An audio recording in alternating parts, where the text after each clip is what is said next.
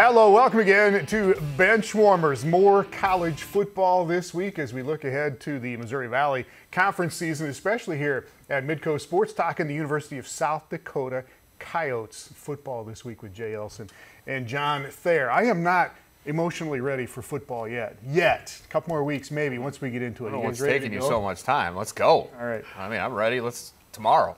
September 3rd is the opener for the Coyotes at Kansas State. And we'll talk about the upcoming schedule here in a minute. But let's go back to 2021. A little year in review for the Coyotes. They go 7-5. A playoff loss, made the FCS playoffs, lost to Southern Illinois. But just a little video recap here of how the season went. Wins at home against Northern Arizona and Cal Poly, at Cal Poly to get it started. And what was some thoughts on the regular season for the Coyotes? Well, I think when you look at USD's schedule last year, obviously it was an up and down season, right? They went out and really handed it to Cal Poly, and you felt good about that. Lost a really tough one on the road at Missouri State, a game I think they felt like they could have won and maybe should have won.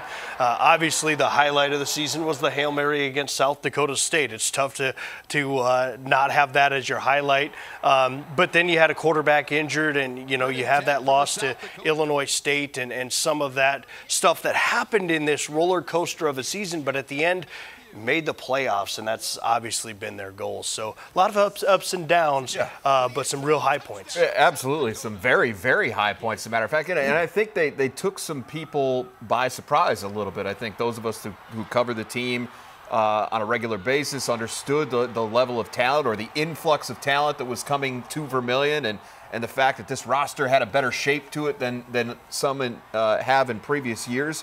But I think one of the keys to their year, John, while it was up and down and they maybe had a couple that they let get away, if you're going to be successful in the Missouri Valley Football Conference, you've got to find a way to win on the road. And they did that twice at UNI, a place that we all know is extremely difficult to do. And then they won one they should win on the road at Western Illinois as well. And so while they did have the slip up against Illinois State at home and the game that got away at Missouri State, they countered that with those wins on the road against Northern Iowa and Western Illinois. And so that was a big part of their thing. They haven't had a lot of success at the Division I level in road games. Yep. And so to get two big ones last year in league play, I think, was a big reason for their success and their return to the FCS playoffs. Well, and that win on the road at Western Illinois was important because that was the first game out of the entry that Carson Camp was back. So how was he going to respond from that injury? And I think that was an important game.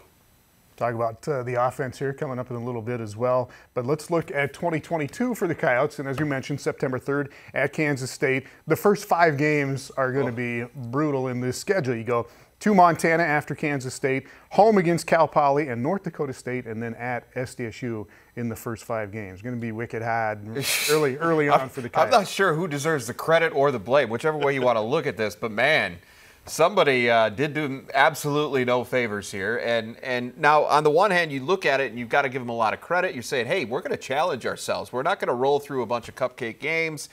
Montana, never that if you're going to go play them. But a Montana team that's picked first in the Big Sky, both the coaches and the media poll this fall, which we learned earlier this week, that certainly goes to show you exactly what the Grizz are working with. Obviously, Cal Poly is a must-win in that 5-game stretch. And then you look at NDSU and SDSU to start league play, and you're thinking, hey, we got to try and figure out how to get one of those. If you can get through that stretch with a minimum record of 2-3, you're setting yourself up for a potential successful second half of the season. And I think that'll be important because the last thing is, as we all know, morale gets rolling one way or another real quick. If things go well, suddenly confidence is soaring and things are looking really good and it feels like you can do no wrong. But it goes the other way as well. If you lose a couple, especially ones where you feel like maybe you shouldn't lose or maybe just heartbreaking type games, and suddenly that confidence is tough to get back once it's gone. Yeah, we'll learn a lot about this team very early in the season, obviously. You go to a Big 12 team. Even that game against Cal Poly, we're talking about it as a must-win. This is a team that's going to be better than they were last year. They showed up out at San Luis Obispo to find out that the starting quarterback wasn't going to play in that game. And obviously, USD took care of things on the ground and really controlled that football game, but they'll be ready to go. You just like that one is in your building, and then playing 3 of the top FCS teams in the country, 3 teams that have a chance to contend for a national championship.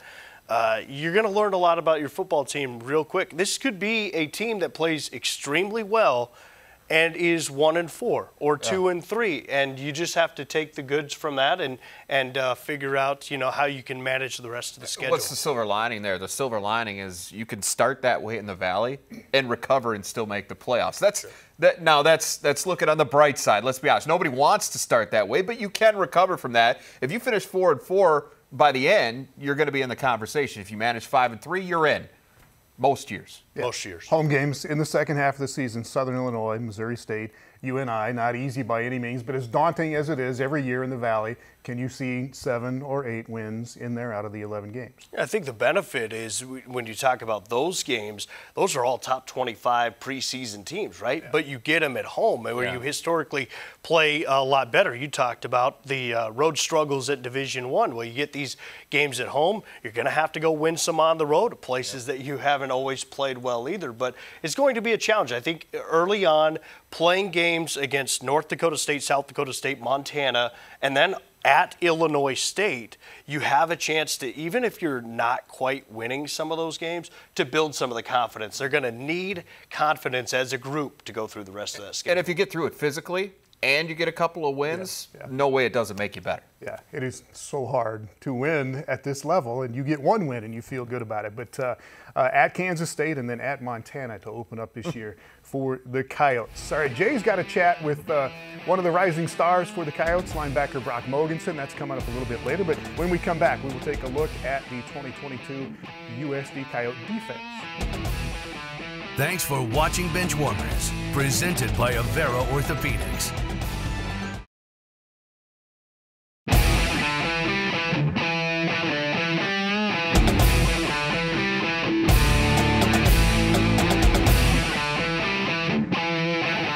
Welcome back to Benchwarmers, talking University of South Dakota college football this year with Jay Elsen and John Thayer, the radio voice of the Coyotes. Let's talk about the USD defense, top 5 in the Missouri Valley, and a lot of the categories you want to be in, the rush defense and the opponent scoring, but some of the strengths you thought of the USD defense from last season.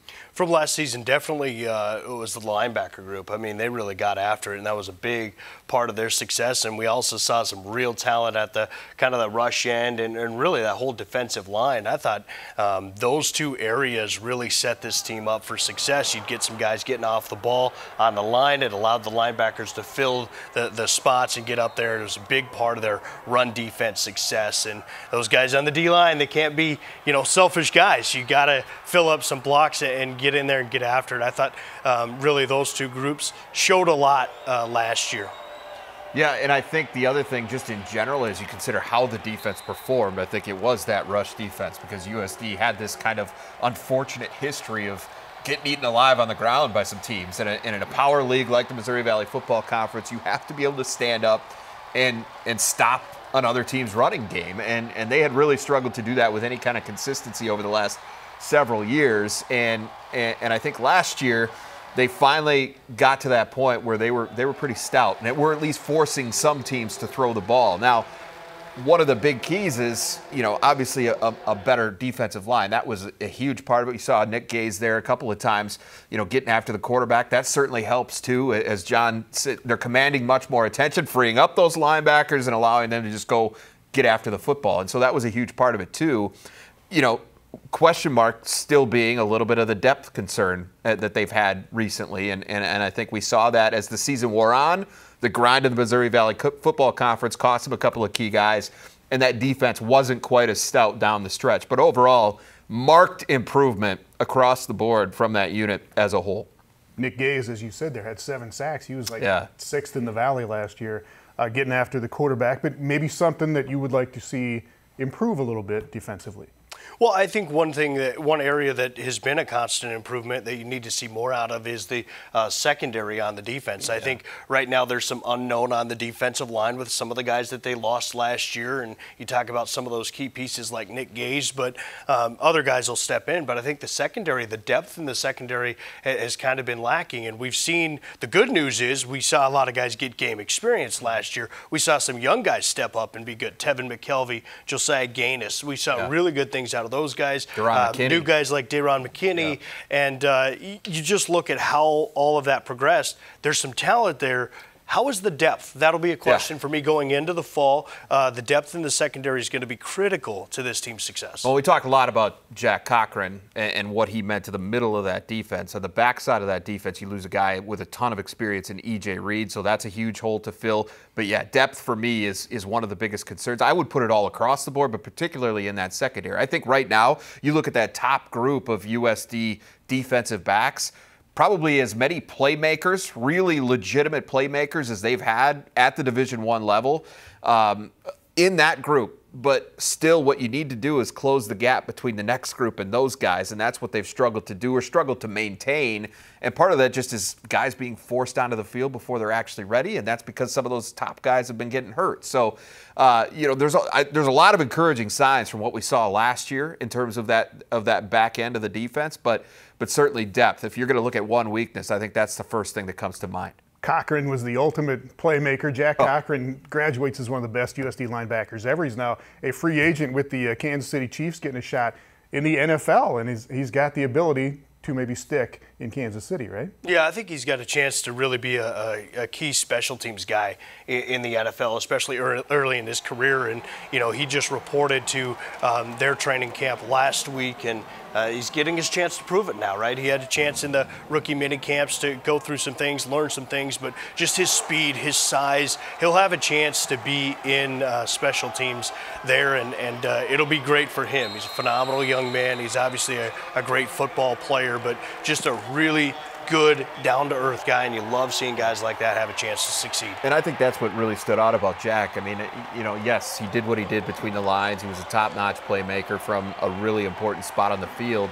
But he brought so much more to that program, whether it was in the weight room, just being in terms of leadership, things like that. I mean, Jack did it all the right way from the time he burned his red shirt as a true freshman to the time he left campus after last fall. So this is a guy, like John said, you really root for guys like this to succeed. I think he landed in a great spot with a chance to really learn some things and get an opportunity maybe on special teams and eventually work his way into a bigger role. We've seen some other Valley guys do that here lately, even winning Super Bowls with the Rams with Christian Roseboom. So Jack could be the next guy that does it that way. And it's a little bit longer road, but certainly a guy that is always going to go about his business the right way and earn whatever opportunity he gets. And I do think we'll see the leadership you talk about. That'll pay dividends for this year's linebacker group, not only with Brock Mogenson, but the other guys. We saw good things out of Trey Thomas, Stephen Hillis, Austin Rosetta. They all learned from Jack Cochran. I think we'll see that pay off this year. Brock Mogenson, another guy that's probably going to step into that role. And when we come back, Jay, we'll have a little chat with the linebacker for the Coyotes, Brock Mogenson. Hey, welcome back to Benchwarmers, and that USD defense, much improved a year ago. And one of the guys that's going to be manning the middle for the Coyotes this fall is Brock Mogenson, and Brock joins us now. Brock, thanks for jumping on with us here. The thing I want to start with you here is you're kind of a guy that's taken over a new role, trying to fill some big shoes, and the guy that you played alongside the last few years in Jack Cochran. What's that like to just be grabbing on and knowing that you're kind of the new quarterback of this defense at this point? Yeah, thanks for having me on. Playing with Jack was an awesome opportunity for me. He knew the game inside and out. He was a great coach on the field for us. It was kind of like playing next to another coach, but he was a very intelligent player, loved the game, and it was an awesome opportunity to play with a NFL linebacker now. Yeah, what's the biggest lesson that you get? Obviously, when you're lining up alongside a guy like that or watching him in the film room, the different things that he did to become that guy, what was your biggest takeaway from that experience? His work ethic, definitely in the offseason, just changing his body every year. His body just seemed to never be the same. He always improved his body. And his time in the film room, great student of the game. It was awesome having him and be able to go to his house and watch film and learn from him, learn different techniques and learn cues from the offense that if you can see what play they're going to do, he would tell us. So that was pretty nice having him. Let's take a look at this defense that you've got. Obviously, some big holes to fill, and Jack being at the top of that list. But Devlon Whitcomb is gone. Jake Matthew is gone. E.J. Reed is gone. That being said, though, Brock, you guys do have a lot of talent coming back and a lot of guys that gained some really valuable experience last year, plus a few additions via the transfer portal. So as you consider this whole group this year, is there anything that's specific that stands out to you about it? No, like you said, we've got a lot of great guys in the transfer portal coming to play and fill those positions, and they've been becoming leaders, and especially at the safety position, we got Zay McDaniels back there leading them. So I think we're going to put guys in great spots to make plays, and that's what we're going to do. So what are some of the keys then, Brock, to continuing the progress that you guys started last year? Because this was a much improved unit under Travis Johansson last year. How do you keep it moving in the right direction, knowing all those things, that new pieces you've got to balance? Yeah, guys are going to have to learn quick, being guys that haven't played much, got many snaps. So we're going to have to learn quick and just keep competing with our offense. Our offense is very good right now. So in fall camp, we're going to have to compete with them and continue to learn our defense. Those young guys that we got coming up, they'll be great for us. So the main thing is just keep learning, keep competing. All right, Brock, looking forward to seeing you back out there this fall. And I know you're excited. That whole group has to be. And some of the guys that were dinged up toward the end of last year have to be really amped up as well. But thanks so much for taking a little time with us here today. Yeah, thanks for having me. All right, Brock Mogenson, linebacker at the University of South Dakota. We're going to focus on the other side of the football when we come back. Carson Camp and that Coyote offense should be awfully dangerous again this fall. That's coming up next here on Benchwarmers. Benchwarmers on Midco Sports, presented by Avera Orthopedics.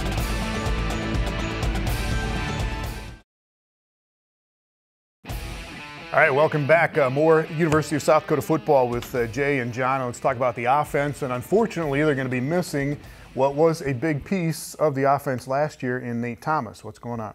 Yeah, Nate Thomas suffered a knee injury in the spring, and this was a guy who, throughout the course of last year, we really saw his ability start to shine, and he started to take the game personal. This guy had 4 games last year where he rushed for at least 90 yards, 2 100-yard games. He was averaging over 6 yards a carry, and after the playoff loss to Southern Illinois, he sat in the stands for at least an hour after the game just looking at the field. And I know this is a young man who soaks all of that in. He was fired up, to keep things rolling, and unfortunately suffered that injury this spring.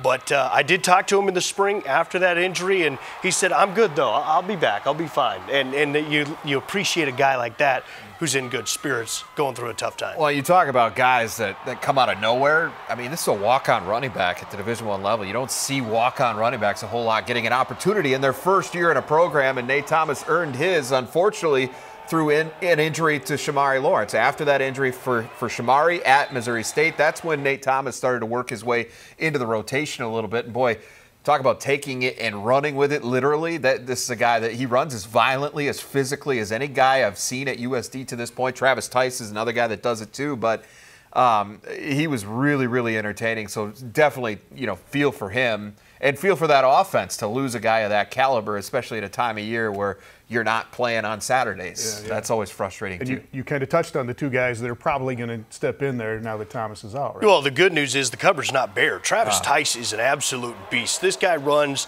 with authority. He had a couple of 100-yard games last year. And then Shamari Lawrence, coming off his injury, he was averaging 4.8 yards per carry at the time of his injury. He was figuring things out. But don't sleep on Mike Manzaray. The guy ran for 141 yards at Cal Poly on 21 carries. He can flat out run the football. So the cupboard's not bare. Guys got to step up, and they will, because this is last year they used 4 different running backs. That means you can't take a play off, and these guys are going to be ready. And Shamari Lawrence, man, he's going to be ready to get after it. Yeah, I think he's really excited to get back out there. And you mentioned Mansaray, and that's a guy that had a really good spring too. He was one of the first guys that got brought up to me after I asked about who's been standing out. Mike Mansaray's really, like, his vision has improved. He's running the ball with more confidence and things like that. That's all great part of the recipe to be a successful running back at the Division I level. And so he's got all the talent there. He just needed some of the other pieces to come together for him, and that has started to happen. And then they've added a couple of pieces since then, too, that could factor into that mix as the season goes on. You never know. There's a couple of young guys coming in that could become part of the rotation. But I think you need to talk about Dante Warren and the job that he has done, the former quarterback, as a running backs coach at his alma mater. He is very, very highly regarded on that coaching staff. And I think his effectiveness really showed through with the success of that group overall last year. And all those guys around Carson Camp, who had a really good freshman year last year, 17 touchdowns, just 7 picks. They didn't throw it a ton, but he was really efficient last year. Well, and I think part of it with him is needing to heal up after that injury, too, and they'll throw the ball around a lot more. I think what you love about Carson Camp is how much time he spends trying to learn the game, watching film with Ted Schlafke and things like that. This guy's committed to being the best that he can, and that's why you continue to see him improve. He's got the ability to potentially, at some point in his career, sooner than later probably, to be one of, if not the best quarterbacks in the Missouri Valley Football Conference. He's that talented, and he's doing things at a higher level than his grade would indicate at this point, or his class would indicate at this point. But he's got all the tools. He's got the right kind of work ethic, the right kind of demeanor in terms of his mental makeup. And, you know, it doesn't get a whole lot bigger than this right here, right? You know, it was something to watch that guy go about his business last year, and he's only going to go up from here. Hopefully he's able to stay healthy, but they've added to that room as well to bring in a little bit more competition for him, just to try to keep him moving forward. So we'll see how it goes. And we got that play in there twice in this show. So September 3rd at Kansas State, Johnny Thayer will have all the games for the Coyotes this year on the radio. Again, Jay Elsen will cover the Yotes for us here on Midco Sports. Thanks, fellas. All right, a peek ahead to next week here on Benchwarmers when we come back. Our thanks again to Avera Orthopedics. We've got more college football coming up next week on Benchwarmers. Brian Shawn steps in with a look ahead to the season at the University of North Dakota.